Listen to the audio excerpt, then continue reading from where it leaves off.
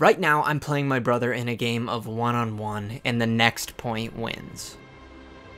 I have been training to beat him for the last 50 days, so basically if I don't win this, I'm never gonna live this down. But before I get to this, let me show you how I got here.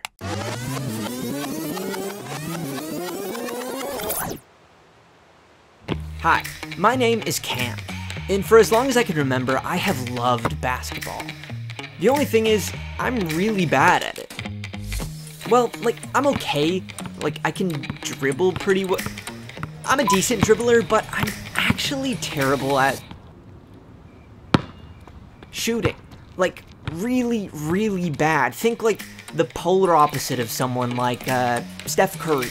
Curry, way downtown, bang! Bang! Oh, what a shot from Curry! Steph Curry, behind the back, fires a three. Oh, he puts it in! I don't think there's ever been a guy in our league to be able to shoot the ball as well as he does. Steph is the greatest shooter of all time. He's shooting from wherever the fuck he chooses to, man. From half court. Recently, Curry released a masterclass where he breaks down the ins and outs of shooting. I'm Steph Curry, and this is my masterclass. So for the next 50 days, I'm gonna follow Steph Curry's masterclass to see how much I can improve at shooting. To test this, I'm going to be conducting a 50-shot test. I'm gonna be doing 5 from each spot around the three-point line, and then 5 in the key, and we'll see how much I can improve within 50 days. Let's do it. Bruh.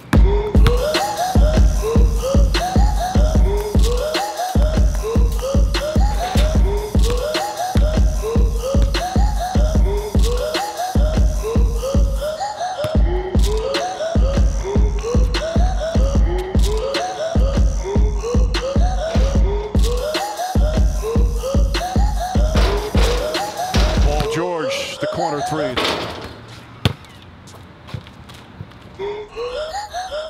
On day 1, I make a total of 9 out of 50 shots, with a field goal percentage of 18% and a 3-point percentage of just 8%. How you feeling right now? I'm actually embarrassed to post this online. Like, I think that was horrific. I feel a deep sense of shame. That was an air ball. Yeah, I don't want to talk about it. For the first week, I'm going to be trying to rebuild my shot with Curry's 5 points for good shooting mechanics, which are making sure all 10 toes are pointed towards the net with my knees bent in an athletic stance so I can get the bulk of my power from my legs. From there, I want the ball to rest on the pads of my fingertips with a bit of space between the ball and the palm, with the goal being to create a straight line with my arm and the ball.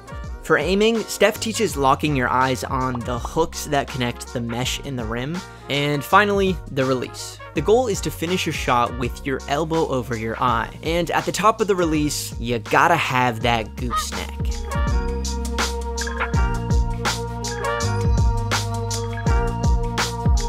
To practice, I'm gonna try and shoot for 2 hours every day, with the first week being entirely in the key, working on my mechanics.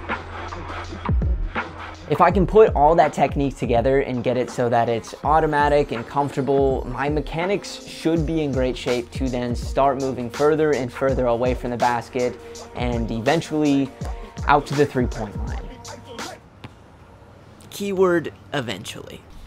Okay, so some of you are probably asking right now, why? Why take so much time out of your life just to play basketball? And to that, there is really just one answer, and that is spite. Pure, unadulterated spite. If you follow this channel, you'll know that a couple months back, I broke my rib playing basketball. And while that is unfortunate, what is even more unfortunate is the fact that every time I step on a court, I'm shooting a lower percentage than a stormtrooper. I'm catching L's every time I play one-on-one. Worst of all, I lose all the one-on-one games I play with my brother, Brendan. It became personal with me. So alongside my shooting test at the end of the video, I'm also going to be playing my brother in a game of one-on-one, and hopefully I can beat him and reclaim just a bit of dignity that I have lost on the court to him over and over and over again.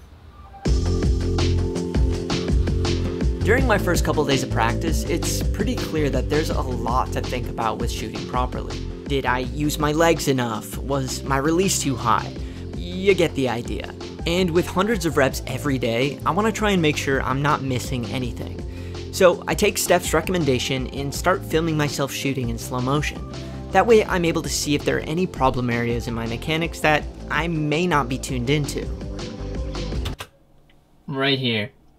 We got a problem right here. Hold up. Watch the follow through. It stops and then it kind of like falls down. What is that? Look at that follow through. That's trash. And what's crazy is I had no idea I was doing that. I thought I was shooting with perfect form at the park. I was tuned into everything. And then to come home and watch this playback and see that I'm doing things that I'm not even aware of. Bro, that's crazy. If I wasn't filming myself, I would never have any idea that I was doing that. That's insane. I'm gonna work on that tomorrow. Going to the court the next day, my goal is to try and correct it. However, it is definitely a habit that's been ingrained into my shot for quite a while. And when something is second nature like that, it can take a lot of time to retrain. Basically what I'm saying is this little follow-through hang-up is a huge pain in the ass to fix. Luckily, after a few days and more slow motion review, I feel like my mechanics are actually in a really great place. And by day 12, I slowly start to step further and further away from the net, trying to maintain my mechanics. And if I'm being honest, it actually goes pretty well.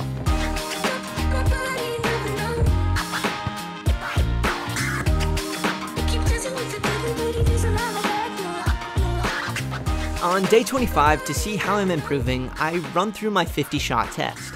And while there's definitely improvement, there's still a lot to be done. I make 17 out of 50 shots, shooting 34% from the field and an abysmal 12% from 3. To put that into perspective, 3-time NBA All-Star Ben Simmons shot 34% from the free throw line this last playoffs, and actually our 3-point percentage is pretty much the same too. So if you're looking at it this way, I guess I'm as good of a shooter as a 3-time NBA All-Star. Jokes aside, I am going to be focusing on 2 things for the remainder of this challenge. Number 1 is catch and shoot drills, just because that's the next phase of Steph Curry's masterclass, and I also think that's going to help me shoot better in a game setting against my brother. And then number 2 is extending my range out to the 3-point line, as the majority of my 3-pointers right now are air balls. So hopefully I can make some big strides and finish out this challenge strong. Halfway through, let's go. For catching and shooting, Steph teaches that the mechanics of your shot stay the same, but the footwork changes. Steph teaches to move your body to the ball so that you can catch the ball in an athletic stance, squared to the net and ready to shoot. The goal of the drill he lays out in his class is to have 5 makes in place, then 5 stepping forward, 5 stepping back, 5 stepping to the left, and then 5 stepping to the right. And pretty quickly I realized how much harder this is compared to stationary shooting. And embarrassingly enough, making just 5 shots from each spot takes me a very, very long time.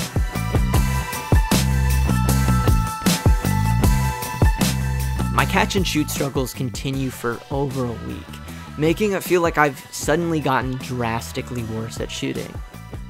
And with more and more misses, it becomes more and more frustrating. Add in a few days of discouraging 3-point practice, and it feels like any positive momentum I had with this shooting challenge is long gone. So tell me where your headspace is at.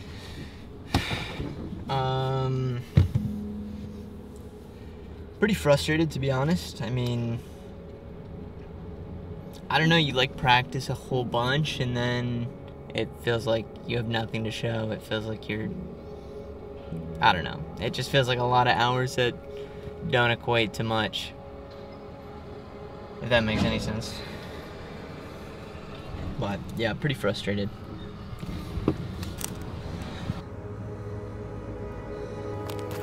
With just 7 days left to my challenge, I try to put discouragement to the side and keep practicing, with my biggest worry right now being 3-pointers.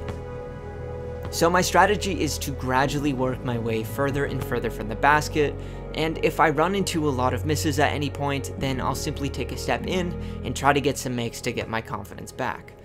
And hopefully I can see some progress from 3.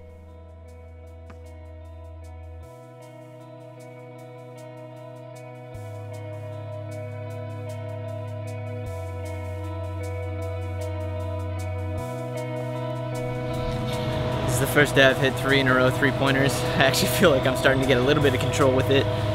Holy smokes. It just takes a little bit of focus on bringing in my legs, and it's gotten so much better. It's stupid. Wow. Wow. This feels like progress. Goodness gracious, about time. Let's go. In my last few days, I really start to see improvement in my 3-point shooting, especially when I gradually step further and further back. I also start to get more confident with my catch and shoot drills, and am able to complete them faster and with better form.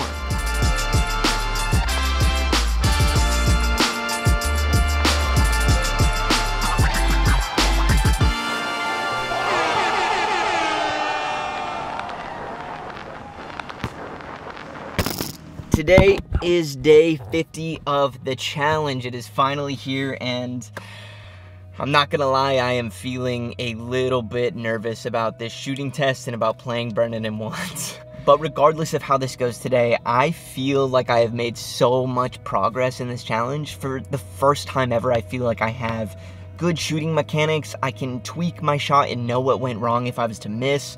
When I'm playing one-on-one, I don't just have to drive to the net over and over again to get a bucket. Now I feel like I can do more. I can still drive to the net, but I could also stop and I can shoot.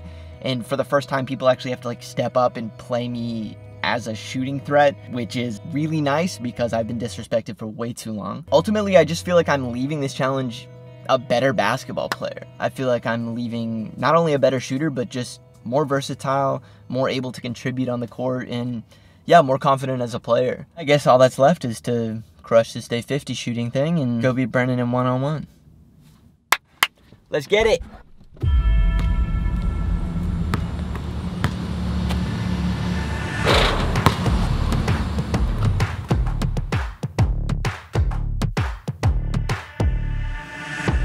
Shaking off some nerves early on, it's crazy how much of a confidence boost just seeing the ball go through the basket is.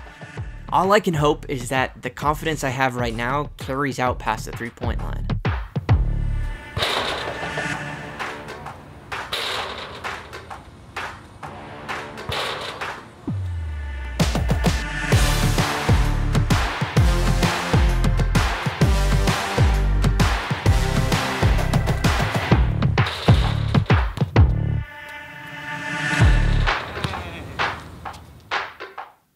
Once my shooting test is done, we move straight into our game of one-on-one.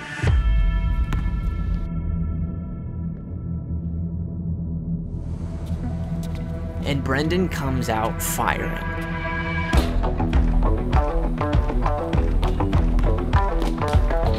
Brendan is getting whatever he wants and is hitting everything.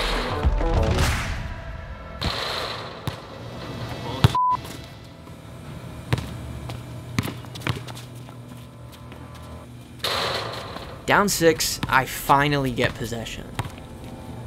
Brendan's used to me only going for layups, so he sags off me on defense, which now I can actually capitalize on.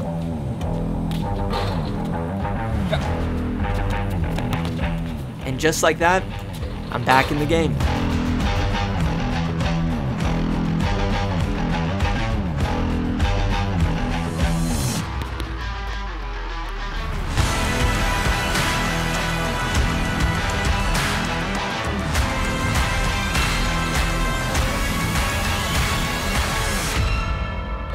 And we're back.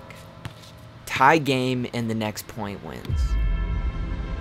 All I have to do is make one shot.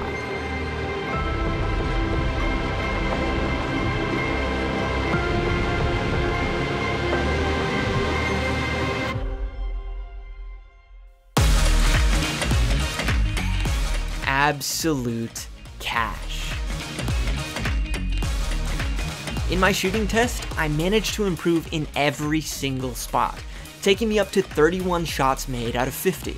And when you compare that to my day 1 numbers, I'd say this challenge was a huge success. Now, you never want to be like a sore winner on the court, but I just got to get this out of my system. I'm so sorry, Brendan, when you see this, but let's go!